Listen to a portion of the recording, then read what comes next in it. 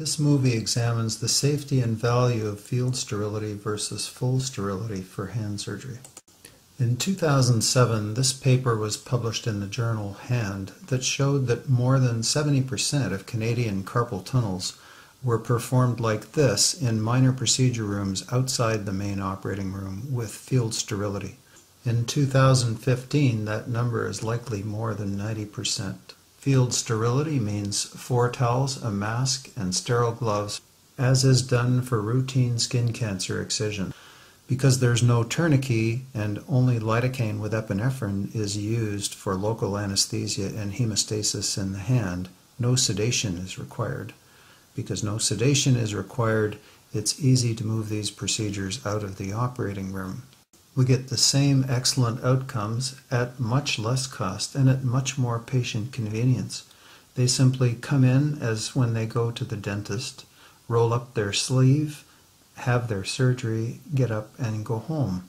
There's no need for them to get undressed or be processed through the very expensive main operating room system with all of the costs that involves. This can all be done with one nurse and one surgeon. So what evidence is there that this large Canadian experience with field sterility for hand surgery is safe? This paper was published in 2011 in the journal Hand, in which 1,504 consecutive cases of carpal tunnel surgery were very carefully followed by 6 surgeons in 5 cities in both Canada and the United States. There were only 6 infections in all of those cases, all of them superficial.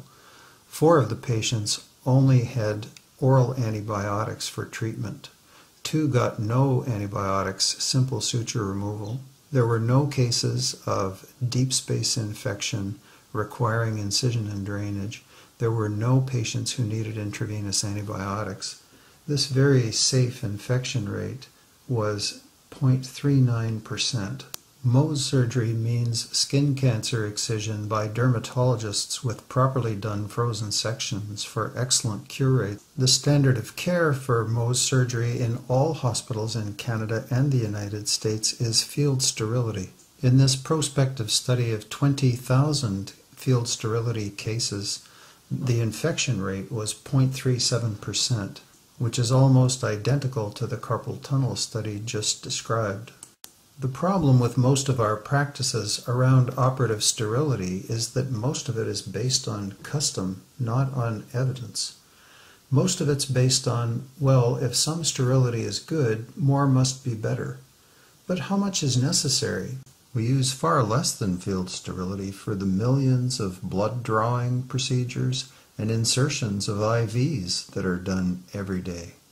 We don't even put a drape on the site in the skin where we're putting a plastic catheter through germ-containing skin into a vein that's a direct line to the heart when we insert intravenous catheters. And we're going to leave that intravenous plastic line there for a few days in many cases. All lacerations in emergency departments have been closed with field sterility for many years in wounds that were never prepped and draped. Infections do occur in these settings, but are relatively easy to treat at relatively little expense, unlike in a total knee and total hip replacement situation, where an infection is disastrous for a patient in terms of time and cost.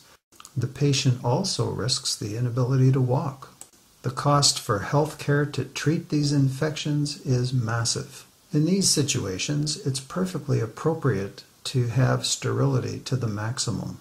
So if more sterility is always better than less sterility, should we have this much sterility to draw blood or start an intravenous or repair a laceration in the emergency department? Of course not. We need to look at the cost of infection in a reasonable way. How much does the sterility cost?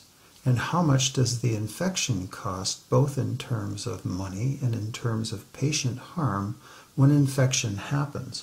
Infection after carpal tunnel surgery is rare and usually responds very well to simple oral antibiotic treatment without great harm to the patient, unlike the knee replacement scenario. It becomes much less reasonable to invest billions of dollars of sterility for a problem that essentially costs very little. 3% of North Americans have carpal tunnel syndrome. This paper showed that in Canada we can perform twice as many carpal tunnels in the same amount of time with field sterility in minor procedure rooms than in the main operating room. It also costs only 1/4 as much to do it with field sterility as opposed to full operating room sterility, even without the anesthesiology component. Dr. Carolyn Kerrigan published similar findings in the United States. For many years, these cities and others have managed most hand fractures, tendon injuries, and other hand trauma in the minor procedure rooms in the clinic with field sterility instead of in the main operating room. For most of us, these procedures are performed Monday to Friday, 9 to 5. In Calgary, they have dedicated clinic rooms on weekends for field sterility management of hand trauma. These patients don't need to be admitted to wait for surgery. Our reduction in healthcare cost for managing these problems is massive. In some situations, such as extensive flexor tendon repair or opening finger fractures where we need more sterility, we use this type of enhanced field sterility to decrease our risk of infection. We also import enhanced field sterility to the emergency department on occasion if the situation seems reasonable. There's no rule that says that you can't be more sterile outside the main operating room. Doing hand trauma during the day is not only much cheaper in terms of cost of healthcare, but it's also better for patient care. There's no question that patients are going to get a better result if we repair a flexor tendon at 2 in the afternoon when we're rested than if we do it at 2 in the morning when everyone is tired. If surgeons are up at night looking after patients, the next day the patients that they see are getting a tired surgeon to look after them. All of those patients could be getting better care. This is the amount of garbage produced by a carpal tunnel to be done in the main operating room on the left side of the screen and in the minor procedure room with field sterility on the right side of the screen. We only live on one planet. If we are not part of the solution, we're part of the problem. We can work together with creativity and with evidence to make this better.